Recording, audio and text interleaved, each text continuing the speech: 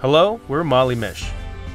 After 10 years exploring all there is to see in US, Canada, and Mexico, we built a camper out of a four-wheel drive Mercedes Sprinter van and headed across the pond to continue our journeys in Europe. After enduring year-long self-imposed isolation in Croatia during the height of the pandemic, we are ready to resume our European adventures. This summer, we're headed to the Irish and British Isles, starting with the Republic of Ireland. Join us as we explore and discover the magic of the Emerald Isle.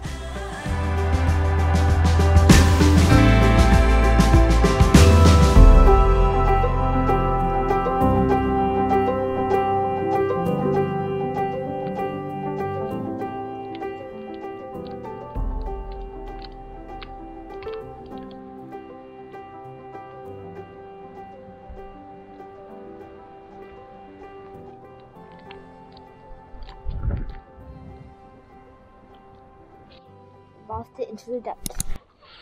We lost the plum. Look how fast the clouds are moving. It's raining over there. That's the rain that just came through us.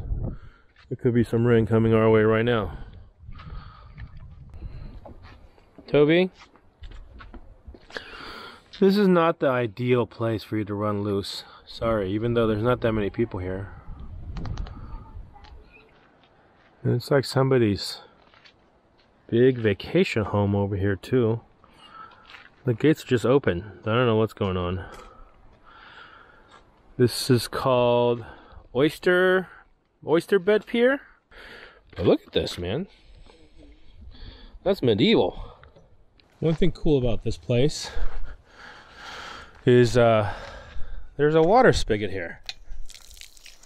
So we were able to top off water the whole time we were here, which is only, I don't know, less than 24 hours because we're leaving today. There's really not a lot for us to do here, even though this place is cool. This is part of the famous Ring of Kerry. We're on the Kerry Peninsula.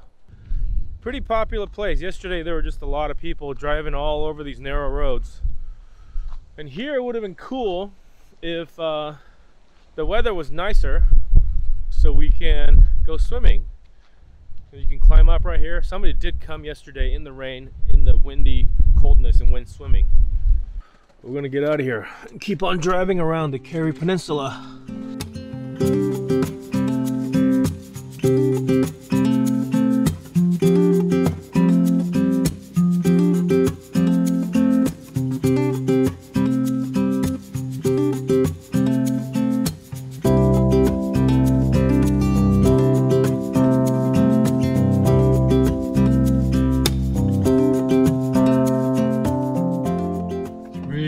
Outside, but here we are in the Kerry Peninsula on the Wild Atlantic Way. There's Scariff Island out there, Deanish Island to the left. Probably one of the most scenic places on the Ring of Kerry.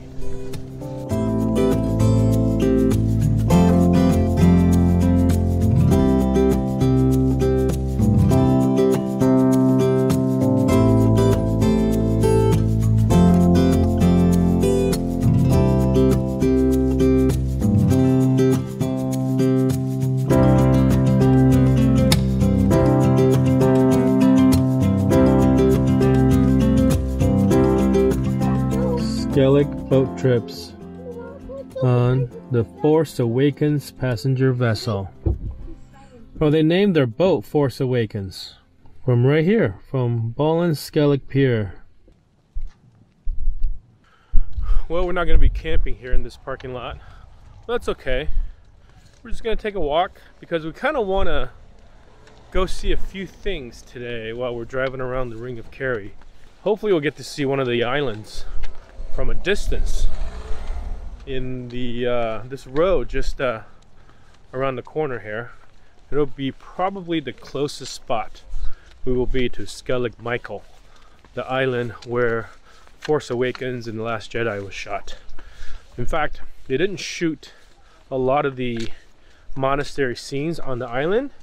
They built a replica basically on the mainland of Ireland.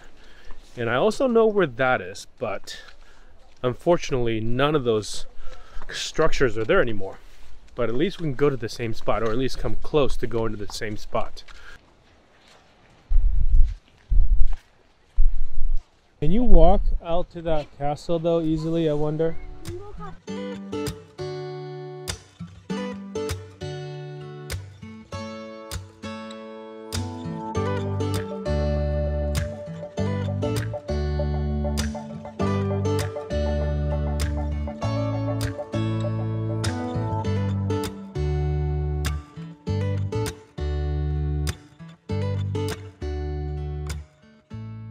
Here is the Skellig Abbey.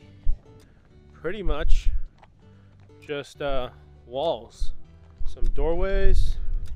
Looks like it's in even worse shape than the Rock of Cashel that we went to about a week ago now.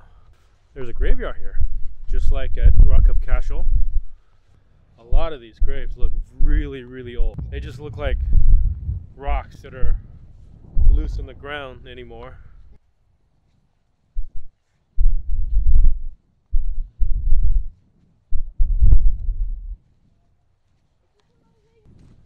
I don't even know if some of these are headstones or just rocks that people put there.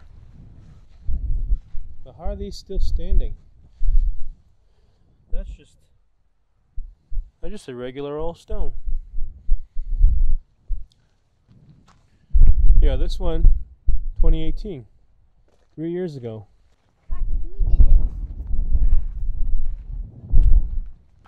So if it's the same as what we learned at the Rock of Cashel, that you have to be a resident, maybe even a parishioner of this church. I'm sure they moved the new church now to a different location, but to be buried in the graveyard of the church grounds, you have to be a parishioner. And I think at the Rock of Cashel anyways, there was a cutoff point where people were no longer qualified because they just simply run out of room. Anybody who was born after a certain point don't have the rights to be buried here anymore. So they will eventually only have old headstones and graveyards, burials.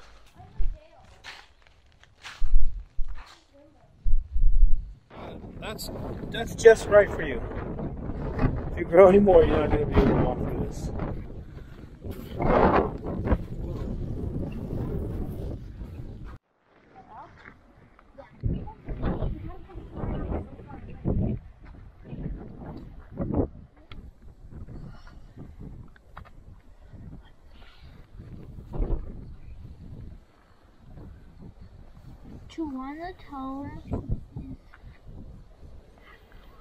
So it sounds like this was never a church or anything at all. This was just what they called a mystic structure for the monks.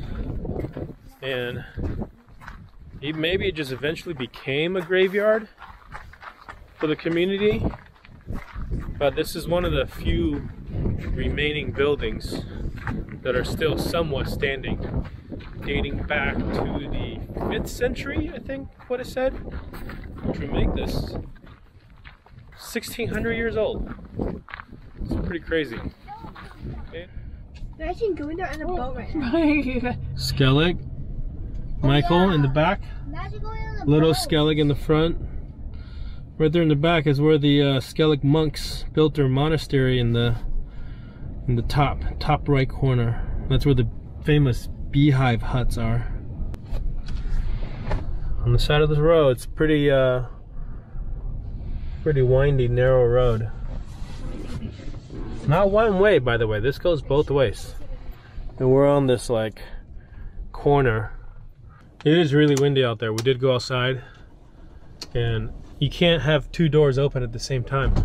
Under these conditions, somebody will get slammed and chopped in half in one of the doors.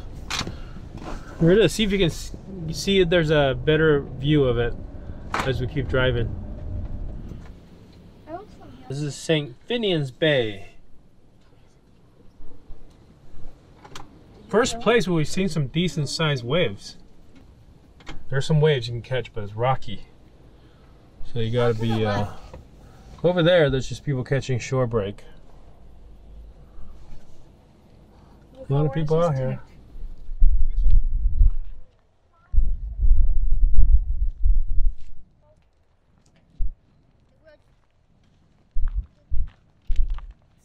Alright, it's really windy. I don't know if you're going to be able to hear me. I hope you can. But we paid. Total tourist attraction here. This is the Kerry Cliffs. Supposedly, it's many people's highlight of the Ring of Kerry. So, we paid. They wanted €4 a person, about $5 a person. But for our family of 5, we pay €16. So, however the numbers work out, we got one person for free. And it's about a 10-minute walk from the parking lot. It is nothing except for standing on the edge of the cliffs behind some guardrails looking down. And I'm hoping it's worth the €16. We shall find out. Supposed to be pretty epic, and I think we'll be able to see Skellig from here again. Replica beehive huts. Yeah. Well, supposedly the inside of the real ones are square or rectangular. No, I guess I didn't. Yeah. No. Ooh, smells like pee in here. I'm out. Here are the replicas of the beehive huts, like the ones at the Skellig Monastery up on Skellig. The birds are fake though. I mean, the beehive is a replica too, so they're sort of fake.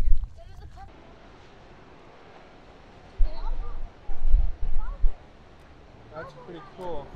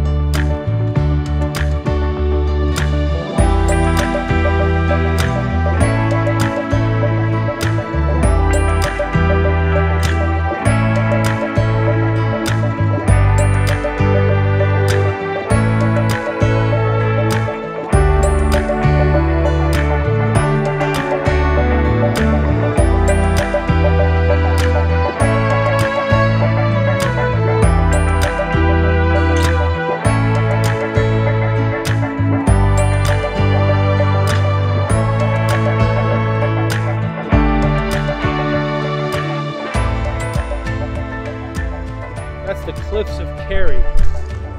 The best view in the Ring of Kerry. I think it's worth it. What do you think, Mila? Sure.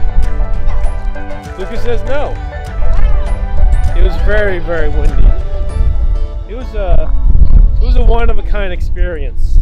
That's why they could charge money. Yeah, I can see the money that you pay to come here goes towards maintenance of the fence, safety measures, stuff like that, maintaining the road, maintaining the gravel. I almost feel like you want to come here when it's windy, so you get the whole experience, because that is what formed these cliffs, wind and waves. Just don't die.